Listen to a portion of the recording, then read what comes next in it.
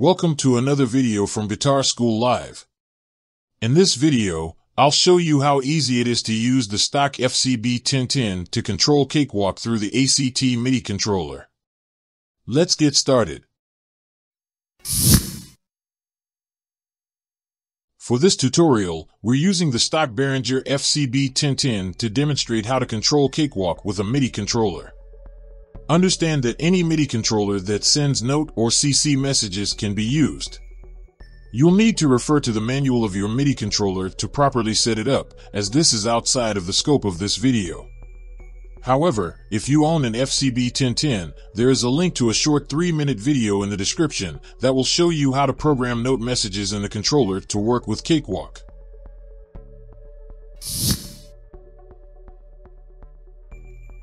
In this setup, we'll use pedals 1 through 4 for our transport controls. Pedal 1 will be play and stop. Pedal 2 will be record. Pedal 3 will be previous marker. Pedal 4 will be next marker. Pedal 6 will be mute. Pedal 7 will be solo.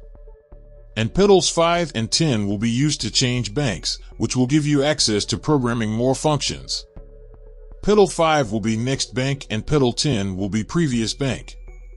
Since the ACT MIDI controller has a limit of only 8 programmable pedals per bank, pedals 8 and 9 will be left blank.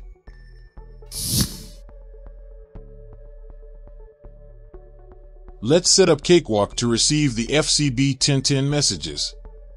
First, open a project in Cakewalk that already has some tracks.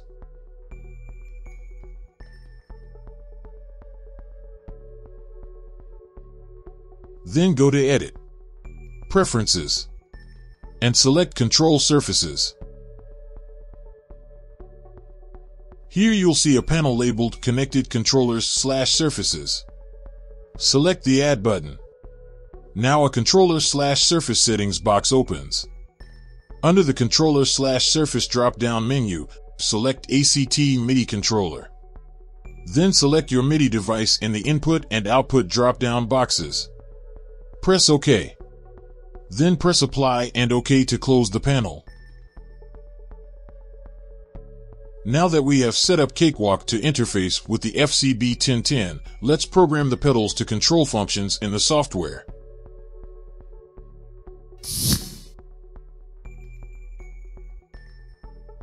To configure the pedals, we must go to the Utilities menu and select ACT Midi Controller.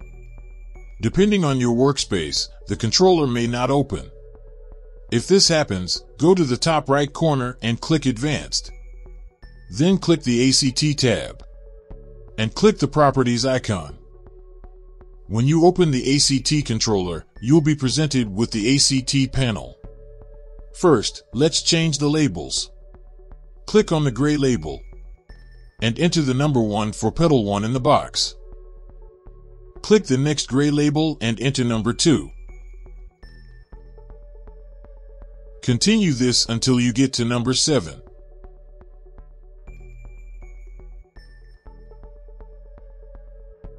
Label the last cell number 10. Now, let's MIDI learn the pedals. On the controller page, click the bottom cell in column 1 to activate MIDI learn. Next step on pedal 1.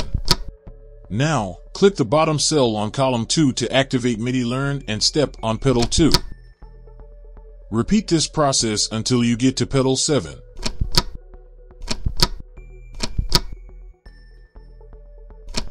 We'll skip pedals 8 and 9 because ACT only allows 8 pedals to be programmed.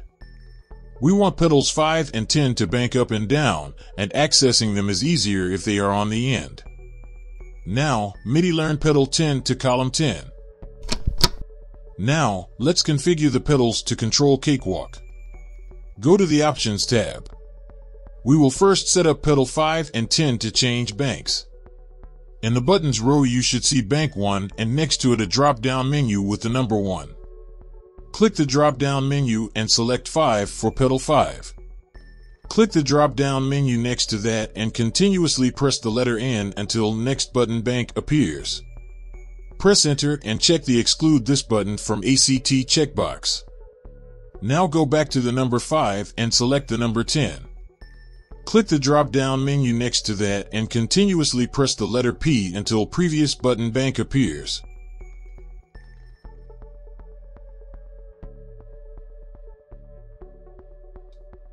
Press Enter and check the Exclude This button from ACT checkbox. Now, change the bank number from 1 to 2 and repeat the previous process for pedals 5 and 10.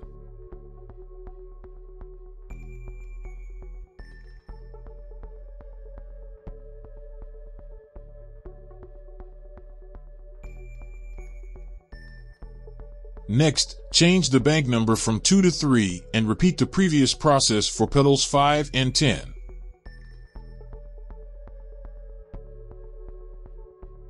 Finally, change the bank number from 3 to 4 and repeat the previous process for pedals 5 and 10.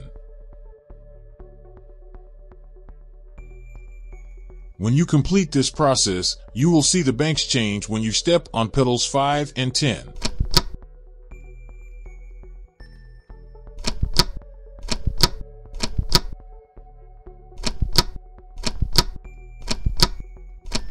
Now, let's program the rest of the board to control functions in Cakewalk.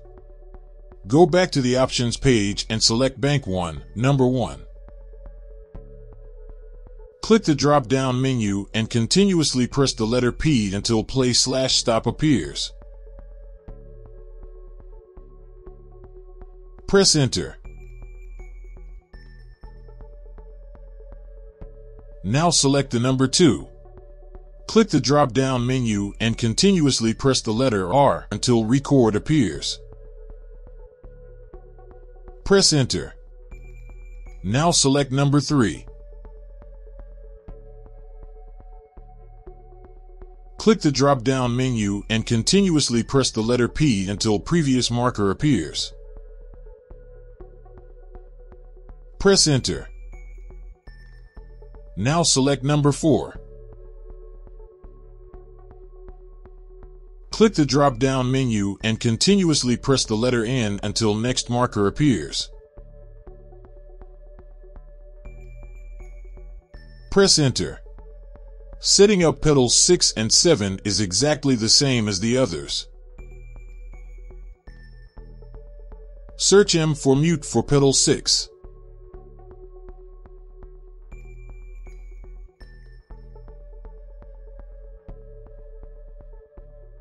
And S for solo for pedal 7.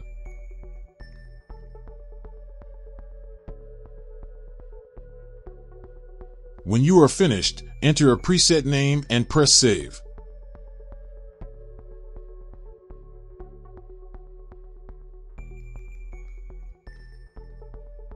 And click the X to close the dialog.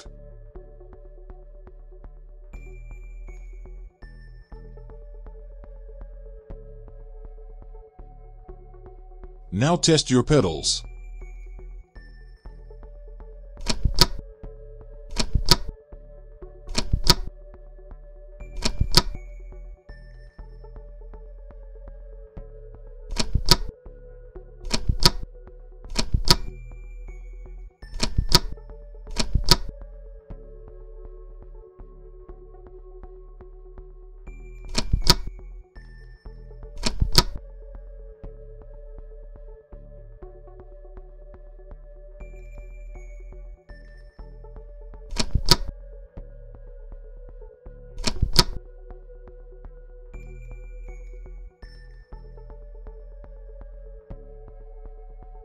Now that you know how to set up a bank using the ACT Midi controller, keep in mind that you have 3 more banks that you can configure any way you wish. You can access these banks using pedals 5 and 10 to scroll through the 4 banks. Using the 4 banks will give you the ability to control up to 24 functions in Cakewalk without having to MIDI learn the pedals again.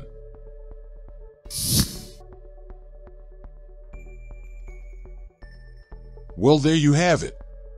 I hope you enjoyed discovering how easy it is to program the stock FCB 1010 to control Cakewalk. In the ACT menu, there are a number of parameters that can be controlled with the FCB 1010, and I encourage you to experiment.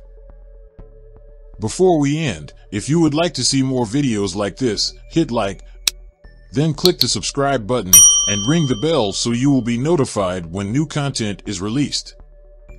From all of us at Guitar School Live, we would like to thank you for watching.